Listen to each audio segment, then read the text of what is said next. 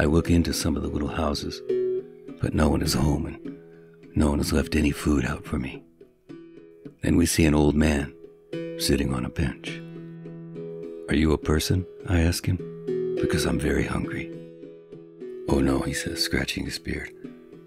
"I'm not a person. There are no people here. Not yet. Maybe tomorrow. But if you want to wait, I can try to find something to eat for you. We could chat for a little while," the old man says. "Well, we're looking for Turtle's home," I tell him. "We're pretty busy." "Looks like she's got a home, to me," the old man says.